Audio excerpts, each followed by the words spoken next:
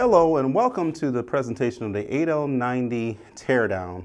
This section is going to include the teardown, rebuild, and all the subsections of this unit. So with that in mind, we're going to get right into this transmission, and this 8L90 section is brought to you by Precision International. Now, getting into this unit, basically happens to be a Corvette version of the 8L90 application. As you know from previous sections in the VTS presentation, they do have an 8L45 variant, which is going to be smaller. The Corvette 8L90 is very special in itself that it is mounted through a torque tube behind the driver's compartment. So it's a mid-engine type vehicle with a rear transmission type setup, and the differential is bolted directly to the transmission. So we don't have a bell housing, but we have a removable torque tube housing that goes along with this, and the torque converter is going to be the conventional type of setup, nothing out of the ordinary there. So with that in mind, that's why we don't see an integral bell housing. All other models of this unit will have an integral bell housing, non-removable style. Now, when removing the pump cover, there's a couple ways that you can do this. General Motors shows you in the manual, in the instructions, to use 2 slide hammers. There's going to be some threaded holes. In this position and this position, you see these holes are threaded, and they will allow you access to screw your 3/8 type thread slide hammer into those areas, and you can slide hammer this assembly out. It's a little bit rough, as you'll see. Basically, there's a very thick O-ring that you have to overcome, and if this transmission has been in the vehicle for an extended period of time, it's not going to want to cooperate with you. So with that in mind, we did find another method that is very useful and very helpful. However, first thing you want to look at, basically, because with the threaded holes, we can actually pull the unit out with bolts, and all you need is a couple of 3/8 by 16 thread bolts. You want to get them long enough so that you can go for about 1 inch or so. So again, we got some kind of extra long bolts, so we got plenty of throw space. Also, I recommend to use some check balls in the bottom pocket there so that we don't damage the thread and the pumps, the stator surface. So with that in mind, the check balls that I'm using here to actually act as a pressing surface are about 3 inches or so, 0.300 inches.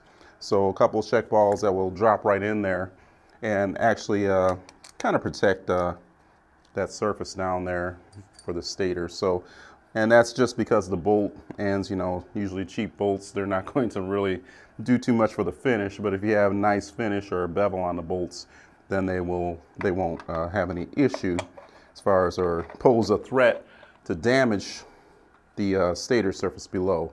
So just putting those 2 bolts in is going to allow us to walk this cover out, and you just want to bring it out just very easily. And again, it's going to draw out pretty quickly once you get to that point, and you'll just see it just pop right out as we witness right here, and it doesn't take much effort. Then from there, you can pull the pump cover off. There is going to be a thrust washer on the back side of the cover here, so you want to make sure that you give an account for that. So with that out of the way, let's go ahead and rotate this in an upward position here, and let's lock this in. And we're going to take the pan off, because we're going to have to take the valve body out of here. And we're going to take these bolts out and pop this pan off. There's 15 bolts on this, so we're going to take the pan off. And notice that we have a rubberized gasket. It's a pretty thick gasket. We have locators and everything that allow us to actually get this located on the pan as well as on the case. So again, very straightforward. Something that General Motors has been doing for a while. Let's get the filter out of the way. Notice that the filter has a rib type seal, And we have a little spring type mechanism here, and that's going to give us positive pressure up against the pan. And you notice there's a little bit of a recess here, so I like to call that a little window of opportunity. So take a closer look at that recess, and pretty much the inlet is going to be in that area so that we don't end up with a situation of cavitating or restricting that inlet. Now, with the filter out of the way, we expose the valve body, the internal wiring harness. Now, before we get to the valve body and the internal wiring harness, we want to go back to our pump, drive, and driven gears.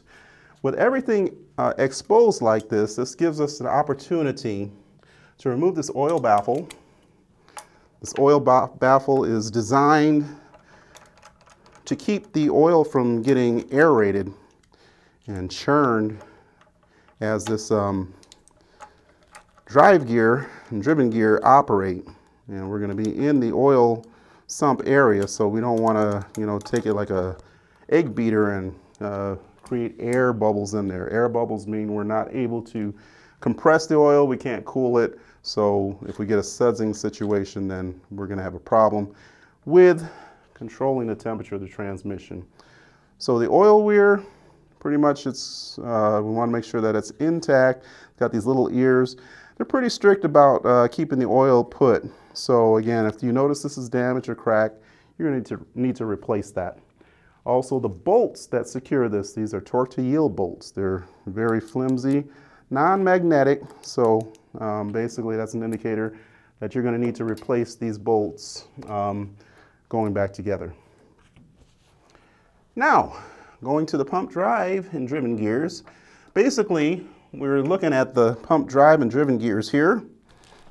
And for the most part, with the cover off, we have more control over this drive and driven gear assembly.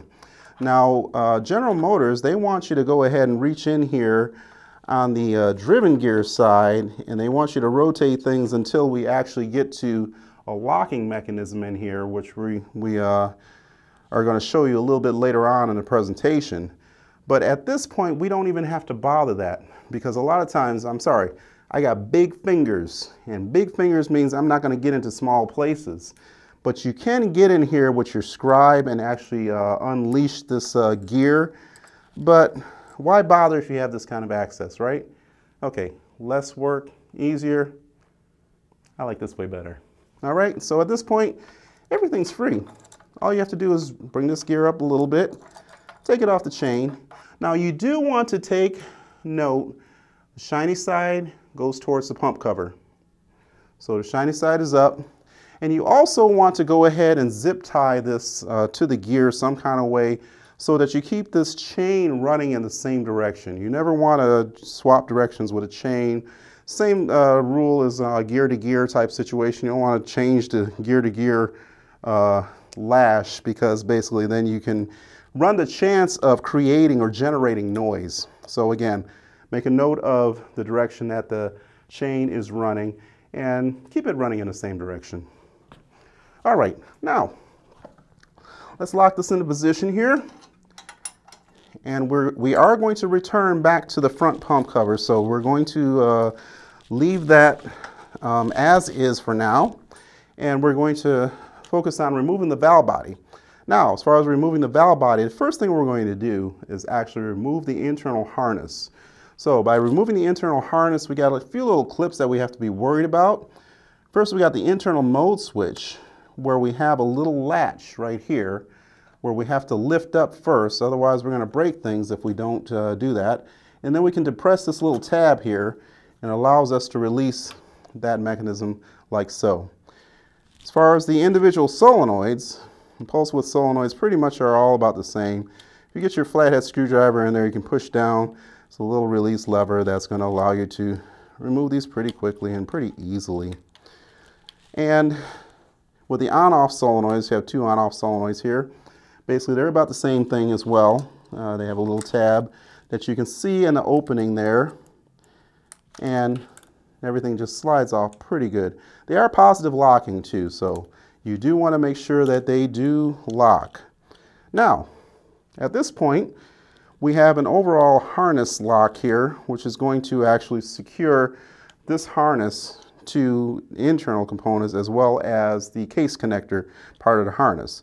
So the valve body harness is separate from the rest of this, and it separates right at this junction. Now this junction is very critical because this is going to allow us access to release this from the rest of the unit. So at this point we don't have to take this off of the valve body. So we can remove the valve body with this harness on. So that's one point.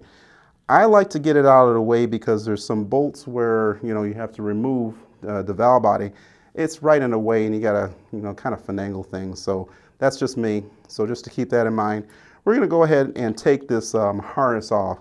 And again, there's a couple things that you want to keep in mind taking this harness off. Basically, first of all, there's little squeeze tabs that come in here, and you just, they almost show you what you need to do. They kind of reach out like little babies with their arms wide open, and you just kind of squeeze them in, and it's like they come out, and then the harness kind of pops up just like that. So it's very serviceable. This unit is very service friendly. That's something that I like about this unit. And then the only thing we got here is a little tab right here that you got to kind of weasel out a little bit, which, it's kind of like a threaded hole that it pops into. It's like a quick push type deal. Get that out of the way, and you've got the internal harness out and gone. Now you have total access to all the bolts that you need to remove the valve body. Now, as far as accessing these bolts, it is going to require a special Torx bit type of tool, and they call it a Torx Plus. So again, you're going to have to purchase this Torx Plus to get this valve body separated from the case. So before we actually take these bolts off, I do like to remove the detent spring. So let's not get ahead of ourselves here and go ahead and remove the detent spring. That's going to take an 8mm bolt head. Take that off. And notice that is in the little U portion of the internal mode switch. Again, that's going to be something that's noteworthy as far as reassembly. So take that off, put that off to the side.